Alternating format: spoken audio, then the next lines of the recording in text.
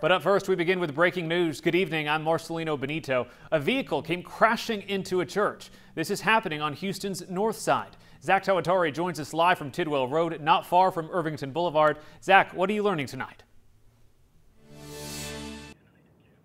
Marcelino, as dramatic as that picture looks behind me, it only tells half the story. I want you to take a look at some pictures that we received a little earlier. They show what officials say was an accident where a truck went into this church on Tidwell in North Houston, and it was the result of a hit and run involving another car, and it all took place around 7:45 tonight. I just spoke to Pastor Mark Cox of the Calvary Pentecostal Church of God, and he says they had just dismissed service when the truck slammed into the eastern wall of the church, that truck coming within feet of hitting kids, including his own 7-year-old daughter. One of the kids even hit by a falling brick, but thankfully tonight they say that child is okay. Pastor Cox recounted for us the moments of this terrifying situation.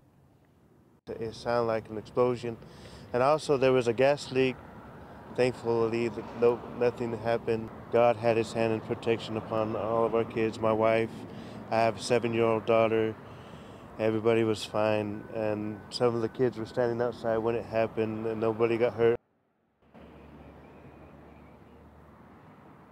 The church said there were no injuries, as you heard Pastor Cox talking about, to their members, but HPD tells us someone in the truck was taken to the hospital. Now, the pastor says this church has a small congregation. He and his wife came from Arkansas to try and bring this congregation up, and tonight they're asking for the community's help in any way possible. For more information on that, you can visit our website at khou.com. Marcelino? Close call, Zach. Thank you.